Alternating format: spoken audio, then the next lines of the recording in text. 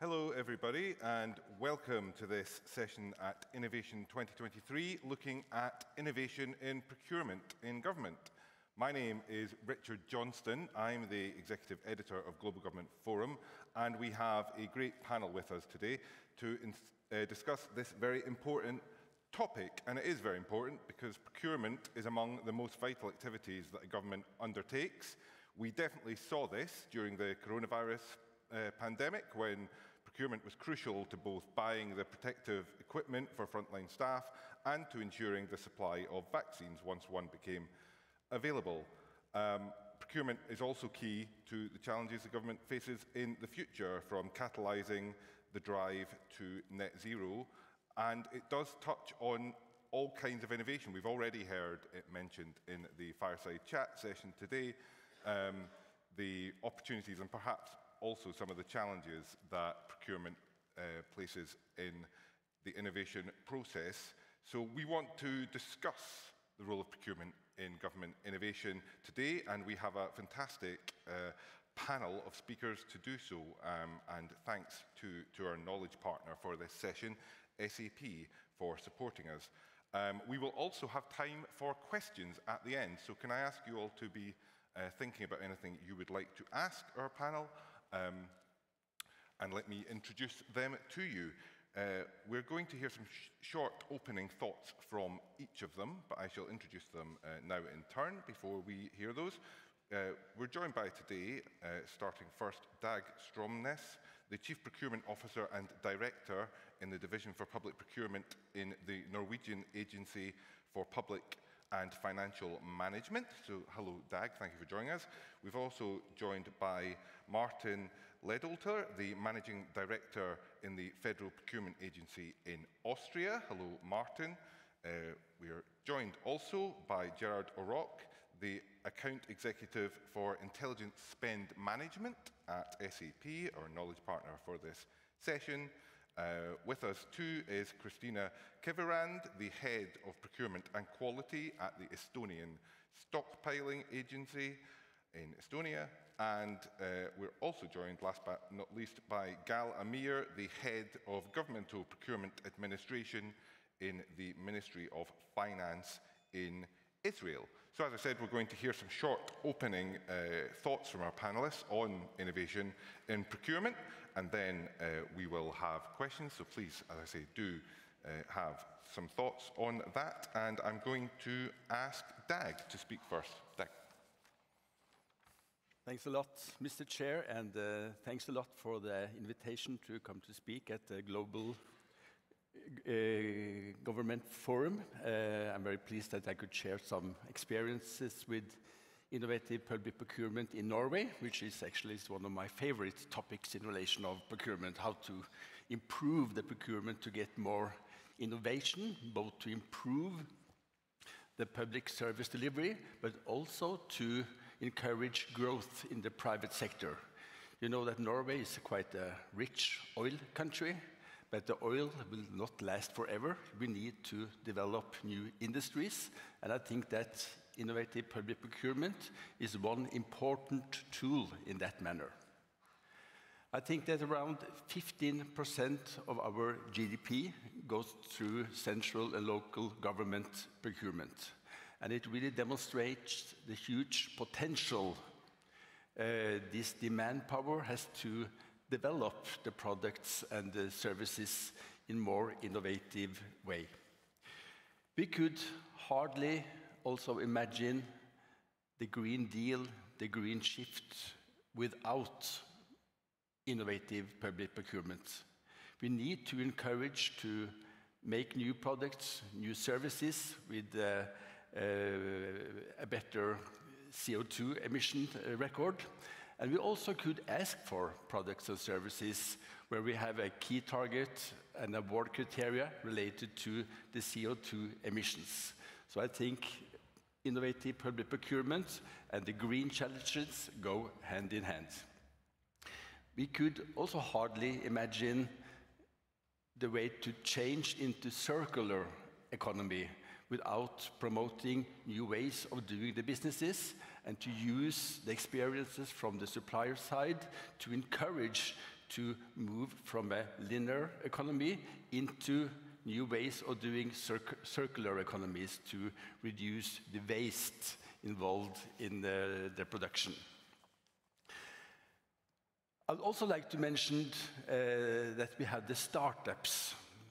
I think the startups are a really good source of innovation that actually the public sector needs. I think the startups have knowledge of the latest technology and have new solutions that can help to solve public sector needs. At the same time, traditional procurement processes are often complicated and long-lasting, as it was mentioned in one of the sessions earlier today.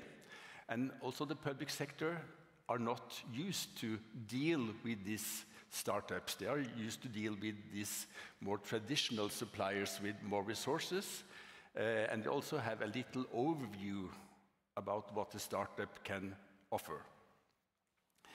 And our project is called StartOff. It's a tool to address actually this challenge through a fast, simple, and predictable process. The startup brings the public clients and the startups together to solve the challenges public sector needs and help growing new businesses. This system, this StartOff system, is developed as a new standard model for a 6 months fast-track pre-commercial procurement inspired projects. And we also select projects that has the potential for developing further into bigger businesses that could expand and do businesses just not in relation to public procurement. We have just started this work. I think we have 10, 12 projects that has gone through this process that has been very well taken care of, or I think it's very popular in Norway, but it's also recognized within Europe. And I was very proud that we last December in the big meeting for the European Innovation Council was awarded with the gold medal for the European Government Procurement Leadership Award for this project. So if you are curious to know more about this StartOff work and how we connect the public sector and the startups in a good way, we are very happy to share some experiences with you. Thanks a lot from me at this time. Great, thanks very much, Dag. Really interesting thoughts on the potential, I think, for procurement to solve a lot of public policy challenges. And I'm going to come to Martin to hear some open comments next. Mm-hmm. Well, thank you very much. I almost feel guilty having traveled to London because it's more pleasure than business, so thank you very much for that chance. I would like to speak a little bit about how we were able to integrate innovation and sustainability into the core process of the Austrian Federal Procurement Agency. Some 10 years ago, and in line with Austria's strategic action plans, we created 2 departments for both innovation and sustainability. And from the very beginning, we tried to intertwine those 2 departments with everything else we are doing for public procurement. Phase 1 is a support process where we try to identify the potential needs of our customers even before they are aware of their very needs. We do that by means of a structured dialogue, by working groups with our partners in ministries, in municipalities and provinces. We then try to lay the groundwork and prepare the very topic we're about to engage in. Phase 2 then is an exploration phase so as to recognize the very potentials of innovation. We commence innovation scouting and market exploration, and we prepare the very business cases and models, do the due diligence so as to scrutinize the potential analysis. We then start so-called innovation challenges, and we'll get back to that a little later, and start workshops to attract as many suppliers as possible for our customers. Phase 3 then is a preparation process. We prepare the tenders and the supporting strategy documents. We engage in market talks. We pursue both EU and domestic objectives. We do a needs assessment approach, and of course we try to supply as much procurement support to our strategy teams. Phase 4 is the process when we try to engage into the implementation of the tender and the technical support that is necessary for that very reason. We accompany all our core departments with the expertise from both innovation and sustainability, and also provide contract documentation as to what is necessary to fulfill innovation and sustainability criteria. The award criteria and the contract conditions are also then again assessed by our sustainability and innovation teams. Phase 5 is then the very contract management. In Austria, we provide the only e-commerce platform for public customers, and by public customers I mean federal ministries, state ministries, provinces, and municipalities, as well as companies held by the Republic of Austria. We have both an innovation and sustainability filter in our electronic shop, our e-commerce platform. We actually label the very products and services that we consider sustainable and innovative, and we also have a so-called innovation and sustainability world in our e-commerce platform.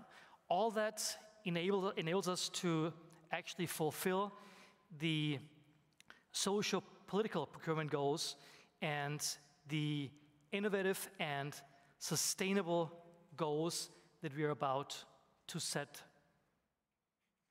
Excellent. Thank you, Martin. That's really great insight into some process tips there and how you can actually implement these kind of innovations, which is fantastic and exactly the theme of today's conference. That's brilliant. I will definitely want to pick your brains on some of those when we proceed into the questions. Gerard, I'll ask you to share some of your thoughts. Thank you. Good morning, everyone. So I'm not a procurement practitioner, like many of you in the room, but I have been involved in procurement technology for the last 12 years. So what I'm going to talk about now really is, I guess, is a point of view, some observations, some key themes, if you like. You could put the slide on. Thank you. The theme really for this particular part of the session is something I've framed as 7 C's of procurement. So there are only 7 C's, as we all know, but there are plenty more C's in procurement. But for the sake of consistency, we're talking about 7 C's today. And I'm framing it both in the old world and the new world. So when we talk about the old world, you know, we're talking about the 3 C's of cost, control, and compliance, which of course procurement have been doing for decades now and is still relevant today. And in fact, some of the statistics up on the slide there are from a survey that we commissioned with Economist Impact last year, where we interviewed 360 different CPOs based on their priorities and focuses for 2023. And as you can see there, 48% still cite cost saving as a focus area for 23. So that's not going away. And of course, cost savings can be achieved in many different ways from sourcing and managing contracts, etc. But it's not new information for you. What I am going to focus on today is 4 additional C's that we're seeing playing out within our customers and within the market.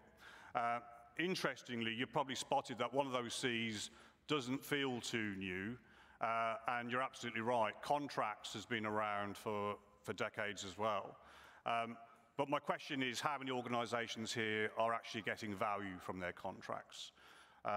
you've spent months negotiating that contract only for it to be put into a filing cabinet, never to see the light of day until your office move. So what a lot of our organisations are looking to do is to embed the contracts into their entire source-to-pay process. In that way, by allowing consumers or your end users to be able to purchase goods and services based off that contract, based off the pricing that you've negotiated and the terms that you've negotiated, is the only way that you'll be able to realise the savings that you negotiate up front. So that contract becomes almost the pivot between the strategic sourcing process and the operational procurement process, and brings those two processes together so that you're getting the benefits of all the work you're doing up front at the bottom end for your end users. So contracts is not new, but we could be doing an awful lot more to get value from those contracts.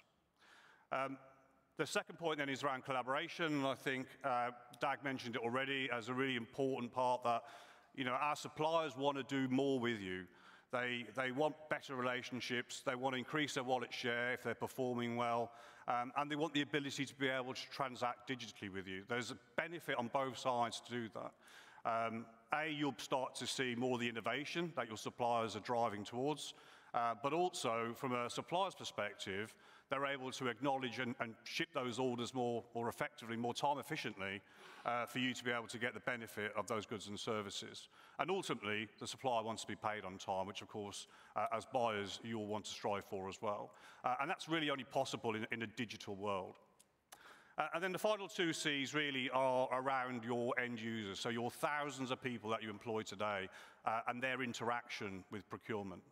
So from an end user perspective, all they want to do at the end of the day is be able to find, buy, and requisition the goods and services that they need to do their jobs. Now, historically, that's not always been straightforward. And in fact, it's led to a lot of maverick spend, because if they can't find what they're looking for, it's not available, they'll go off and use a supplier that they know about, or they go down to the corner shop and buy what they need. So providing an easy way for end users to find those goods and services and buy those goods and services is essential to locking in the savings negotiated at the strategic sourcing process. You know, it's always said to me, why should a business user have a different experience to the experience that you have at home? So when you're at home, you know you can go onto a site today, find what you're looking for, compare it to other products, make sure it's the right specification, and then make the purchase and have all the shipping information around that so you know when it's coming. It shouldn't be any different in the business world. And then the final element is something that Martin alluded to, is around conscience. So as part of the ESG objective that your organisation might have, data is obviously a key part of that, and I'm sure we'll talk more about it during the session.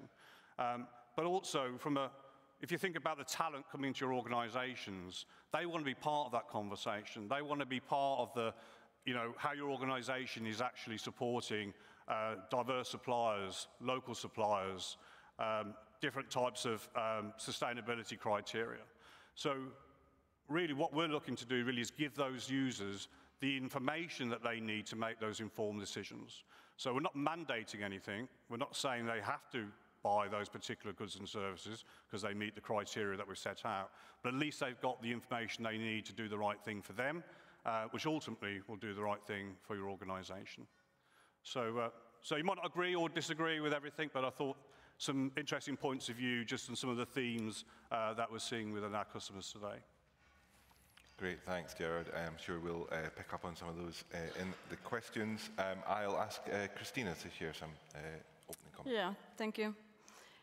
Good afternoon. My topic today is about delegated inventory contracts. And that is the type of contract on the basis of which the tenderer or inventory holder undertakes the obligation to form, manage and maintain the stocks. And the contracting authority has the right to acquire the inventory freely and without restrictions at any time. Estonian Stockpiling Agency uses delegated inventory contracts because we want to ensure the supply security at optimal costs. Under delegated inventory contract, we pay to inventory holder for storage service and some % of capital expenditure, but we don't have to pay for goods itself. And also, we don't need to deal with rotating to ensure the appropriate expiration date of the goods. Estonian Stockpiling Agency pays monthly fee to the inventory holder, and this fee includes inventory formation, holding, preservation, renewal, accounting, and reporting. And also, procurer has priority right to buy out the goods. The products specified in the contract must not be covered by any other contract. The entire product list and quantities must be guaranteed and reserved exclusively to Estonian Stockpiling Agency. Using delegated contracts is not spread practice, so we have a very important task to clarify the conditions of delegated contracts in Estonian market to the stakeholders. For that, we usually arrange the meetings for companies operating in the specific field before we announce the tender. Conducting the procurements, we used a lot of derogations or exceptions in the meaning of Estonian Procurement Act, and due to security measures we have to follow, because our procurements contain much of the classified information like content of the contracts and data of our contracting partners. And in the future, we are planning to ensure the supply security with production capacity guarantee agreements. For this, however, it is necessary for Estonian Stockpiling Agency to develop cooperation with the private sector and obtain the necessary consent of Estonian government. Thank you. Yes. Thank you, Christina. Really useful insight into a particular innovation there. I'm sure people would be keen to hear more. And finally, in the opening remarks, I'll ask Gal. Hello, everybody. I'm very glad to be here. I want to share with you about our journey to the public cloud. In Israel, in the last few years, we established a main project called Project Nimbus, in which the providers were going to build an infrastructure in Israel, AWS and GCP. And in the last year, we are heavily invested in a new tender, central tender, in which we want to be able to procure third-party services for the government to use. What is special in this tender is that it's an evergreen tender. It's going to be renewed every few months. And in this tender, we are going to buy all the third-party services within the public procurement markets of the GCP and AWS. The government is very, excuse me, just a minute. We are very happy that we are able to conduct this tender, and our main goal is to create a platform in which the ministries can be able to procure all kinds of third-party services, SaaS and non-SaaS, for the government. And this is the way we are going to do it, so I'm very happy to share it with you. Great. Thank you very much, Gal. Really interesting project there, and it touches on something, procurement of services as opposed to procurement of goods, that I think is a very interesting topic, and I might get to questions on that. But I will throw it open to the floor now and stand up here so that these lights blind me a little bit less, and see if anybody would like to ask any questions for our panel.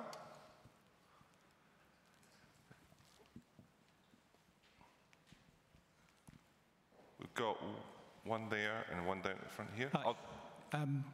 I'm David Brown. I'm from Oxfordshire County Council, and I work for the Innovation Hub. And one of the biggest challenges that we have is actually taking an innovation project and moving that into business as usual. That's probably one of the most painful things that we have to do all the time. So I'm wondering if anybody has any thoughts about how maybe you've done it before, or how you've set up some sort of a standard process or procedure that actually makes that easier. Because we're all here talking about innovation, and it's great, and we can go out and we can find, private sector companies to work with to solve really complex problems in unique ways, but then the project just dies because we get public funding, we get grants, whatever, that will pay for a 3-month or a 6-month period.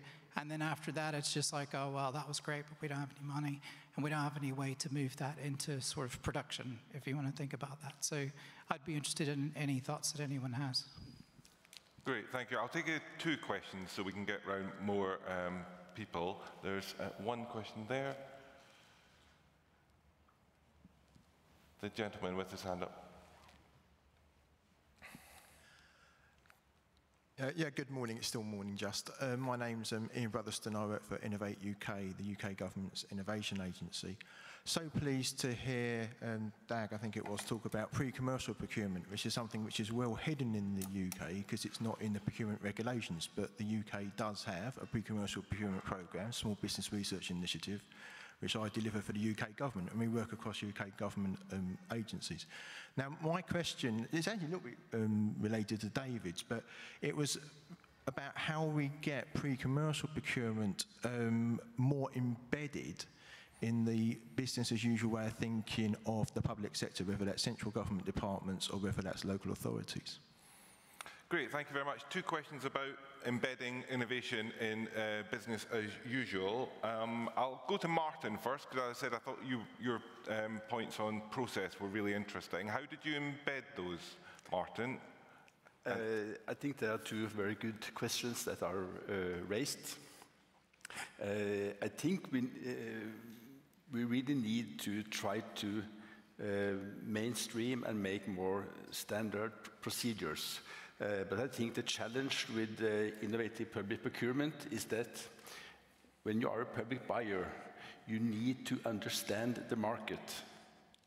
You need to have a market sounding. How could the suppliers, in the best way, deliver on what you actually need? On the other hand, how is the procurement community actually looking? I think in Norway, and I think and also in many of the OECD countries I'm working very close with, I think we have a lack of capacity. We have a huge number of procurement processes that are waiting in line. We need to use the budget before the year ends.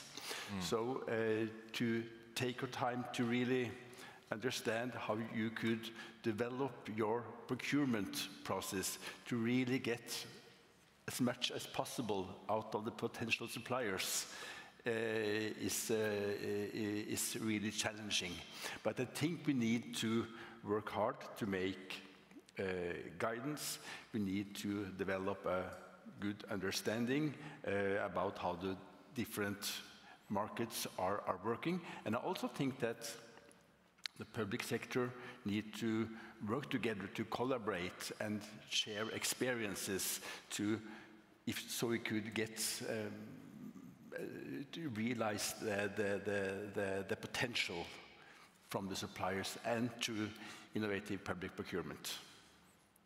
Thanks, Dag. Martin, do you want to come in? Well, thank you very much. I don't think there's a standard solution. Austria has perhaps gone a very peculiar way and uses Austria's Federal Procurement Agency so as to mediate between the public sector and the private sector.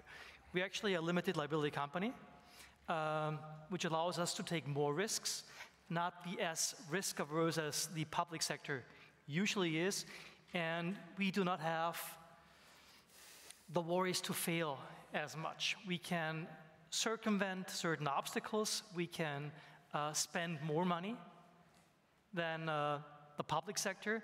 We are not bound by fiscal restraints as much as the public sector is. And we've heard about the speed that is necessary for innovation to bring new markets, new products to the markets ASAP. And by means of innovation scouting, by means of innovation challenges, I think we're able to do just that. Excellent. I'll bring the rest of the panel in momentarily. I just want to get 2 more questions. One there at the front row, the girl lady, and other lady here. Hi, it's probably a question for, is it Dag? Hi. Around the implementation of the startup scheme. Noting obviously Norway has a slightly separate procurement regime. How did you, in the pre-commercial space, align the regulatory requirements with the scheme itself, and how does that work in the context of public procurement rules? Exactly the question. Sorry. Yeah. Sorry, so what I mean is obviously we have procurement rules that set out what we have to do in terms of process, and not everything is set out in rules, which I think my colleague recognised here. But just really interested to hear more about how you align the regulatory environment with that startup scheme, because I think that's fascinating, that idea. But obviously that would come with risk. So I was just curious to know more. Great, and we'll have a second question here. I'll let you touch on that, Dag, momentarily. Yes. Good morning. This is quite an open question. So with the United Nations statement yesterday about asking all governments to bring forward by 10 years environmental policies, how do you think that's going to sort of affect and change procurement in each of your governments? And just reflecting around, you know, budget spends that we're often encouraged to spend a budget by the end of a term, or around stockpilings. So how do you think that will be affected? So quite an open question, I know. Thank you very much. I'll start at this end of the panel on that point, and then allow Dag to respond to the specifics. Gerard, do you want to touch on any thoughts on the sustainability aspect and what it means? Yeah, it's a great topic. I mean, ESG has been a buzzword in the industry, in the technology industry at least, for some time, for a few years. And not many organisations know what to do about it, to be fair, because the data's not available. They're not quite sure how they're going to report on it, what to ask their suppliers for, etc. So we are seeing some innovations now in this space to support both buyers and suppliers, actually. So buyers want the data so they can start understanding, not only who they're spending with, but whether those suppliers actually meet some of that qualifying criteria around ESG.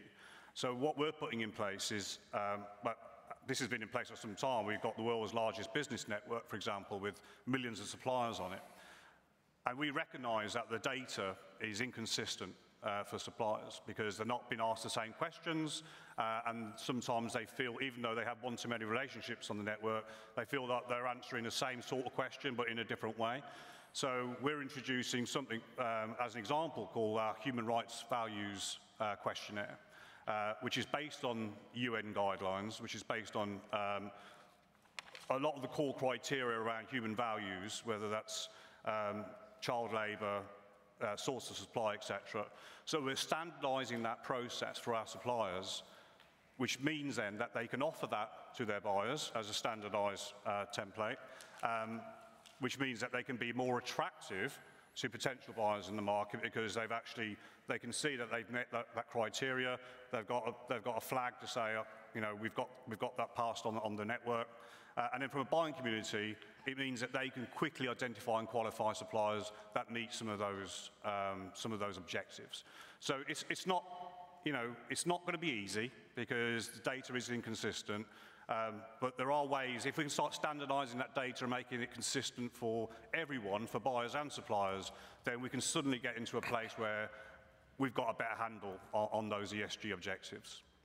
Thanks very much. And Christina, how does sustainability match in with the delegated procurement processes that you were discussing? Sustainability? Yeah. In Estonia, our desirable outcome is always the savings of money.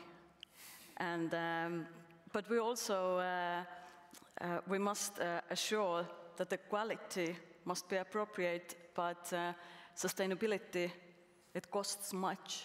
And we just don't have this kind of money. Interesting. And Gal, do you have any reflections on sustainability in terms of the cloud element? I know there's often a lot of press around cloud computing sustainability and things like that. Is that something that was considered in your processes? Gal? I think that in Israel we just started to create new models that within the models we want to try and bring some parameters of sustainability like carbon dioxide and things like that. We're just in the beginning of the process. Mm-hmm.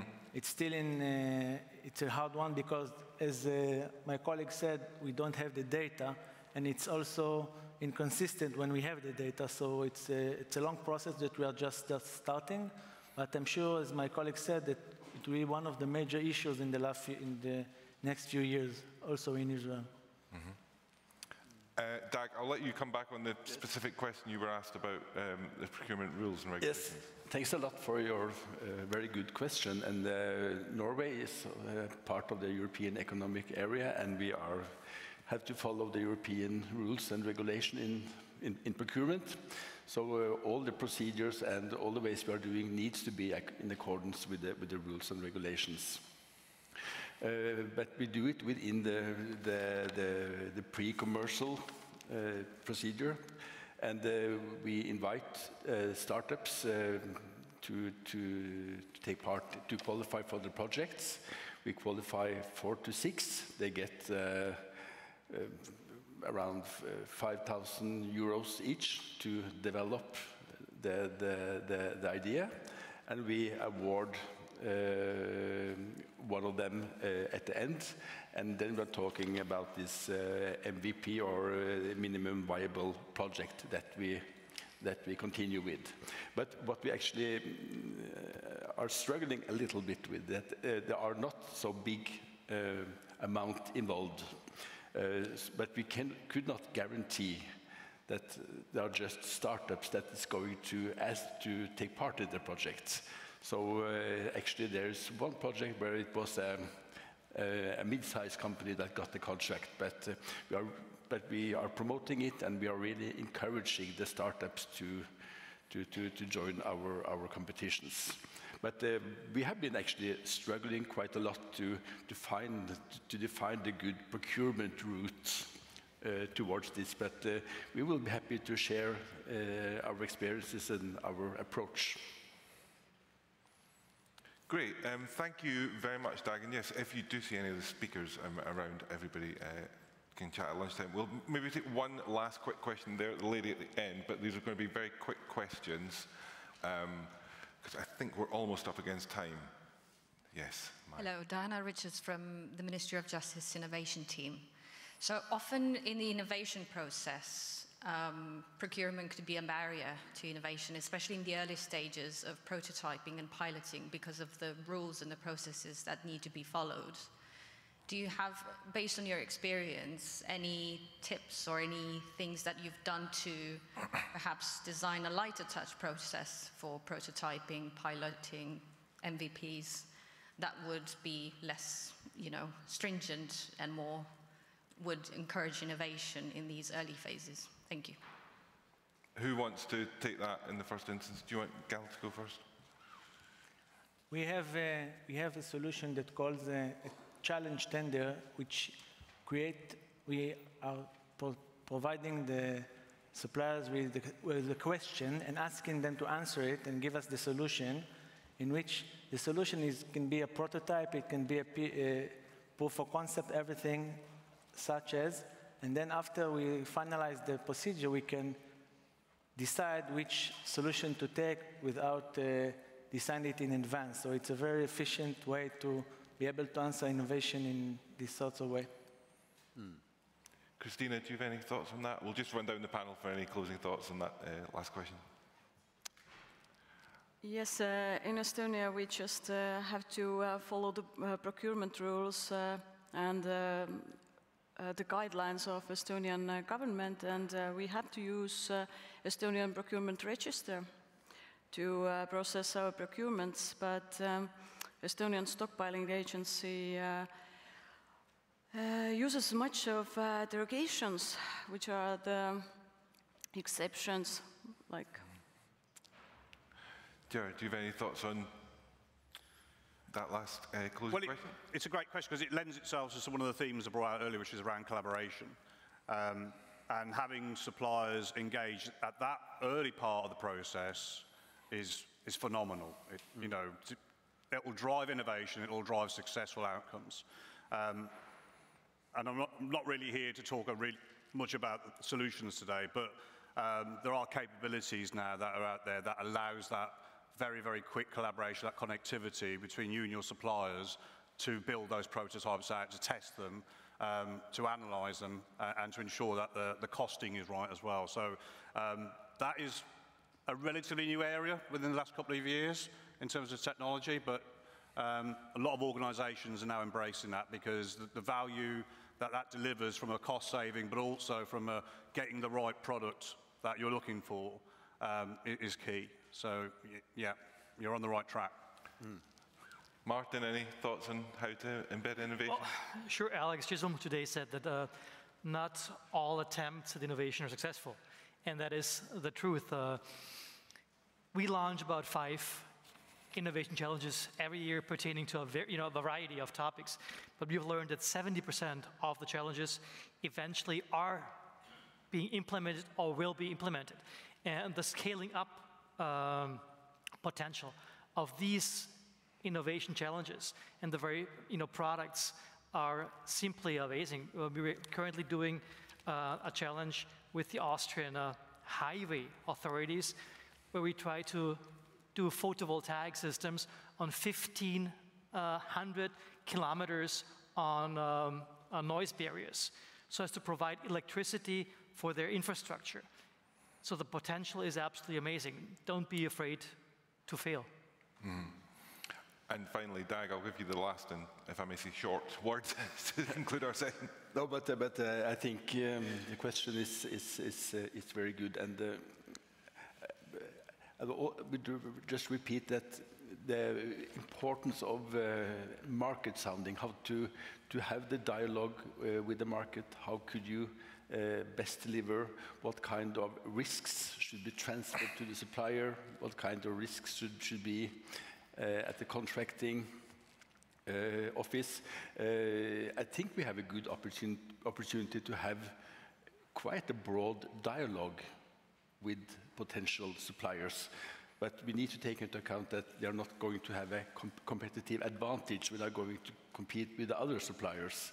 But I think we need to use this market sounding element a bit wider, and this could be supported by our experiences with different partnerships arrangements to get in touch, develop the model together, and but from my point of view, I think dialogue is the key word within a competitive framework.